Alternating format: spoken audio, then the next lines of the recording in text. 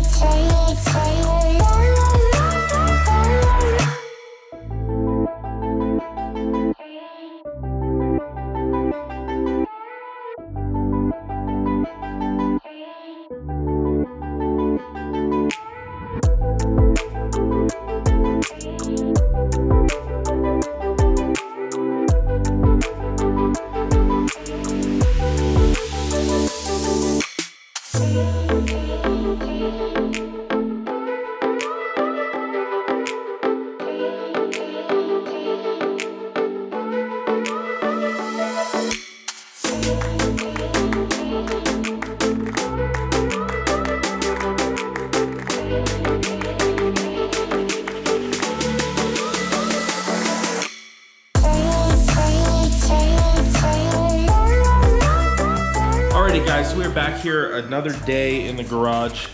As you can see, got the intercooler piping shortened up on that side. I hacked the fuck out of this bumper.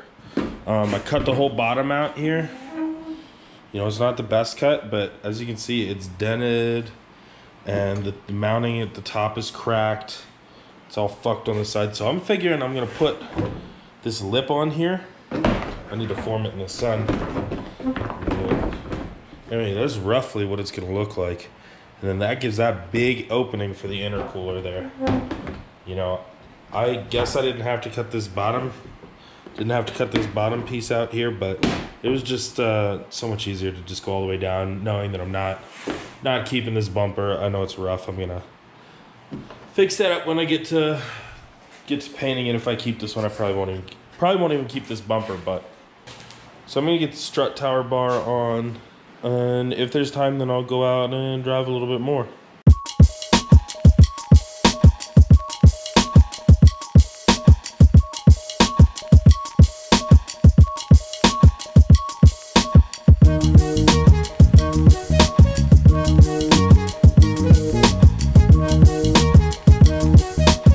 All right, we're gonna try this view today.